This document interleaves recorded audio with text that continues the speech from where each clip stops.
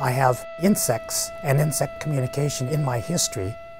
These days, one might even say in my DNA for the past 35 years. What happens when sound hits this? I suggested that acoustics is an important part of the mating behavior of many insects. Or it could be that it's down here, another ear that we don't know about. The question of mosquitoes, I thought, had been well studied by this time. I mean, everybody knows about mosquitoes. Their acoustics must be thoroughly understood. It turns out that in talking to Laura Harrington, who works on mosquitoes, the acoustic story was by no means totally firm, and so we decided to collaborate on her species, Aedes aegypti, the dengue vector.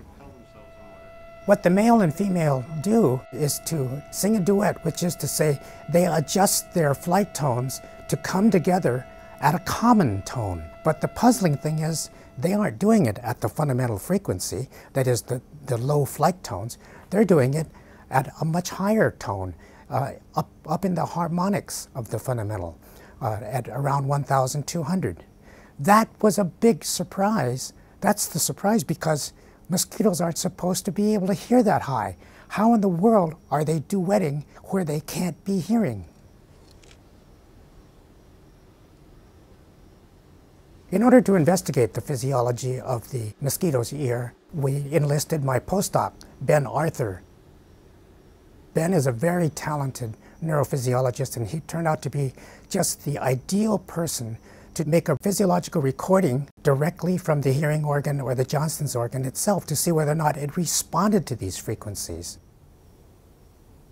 So this then is the proboscis. That's what they used to bite you with. On a female again, this is a male. We know it's a male because it's got really bushy antennae, these things right here. Those are the antennae, that's what they used to hear. And on males, they're really, really bushy so that they can hear the females really far away. And this is the head right here. You can see its compound eye.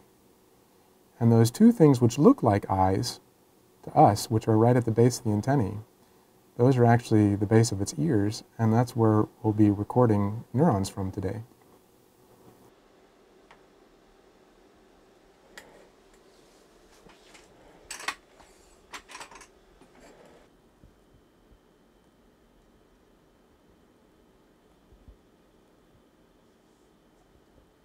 So this really opens up a whole new window on sensory hearing, and it may be solving a puzzle for mosquitoologists for decades, and that's that these little critters, these tiny little critters, have something like 7,000 sensory cells in each auditory organ.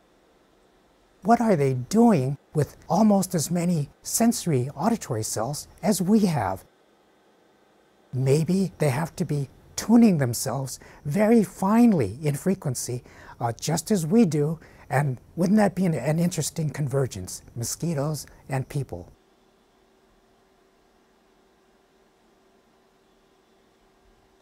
This little box here amplifies the signal coming from those two electrodes.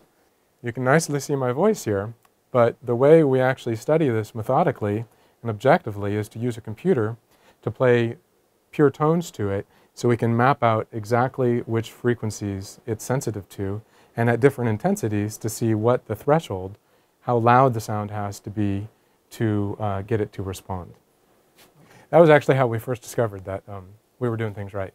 I was in here and the noise wasn't nearly as good as this. I had a much poorer signal to noise ratio, but I had a little bit of a cold that day and I coughed and it was and I saw that. I said, oh my gosh, this is working.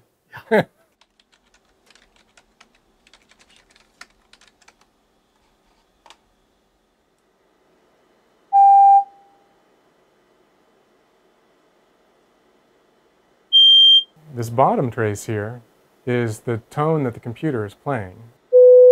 And the top trace is the sound that the mosquito is hearing. It's the voltage that's being recorded from the neurons.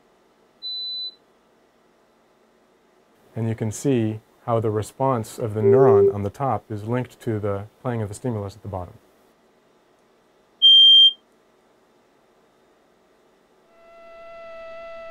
The next time you hear a mosquito buzzing around in your ears, you might be thinking about the fact that there's a lot more going on in this buzzing than just flying over to give you a nibble.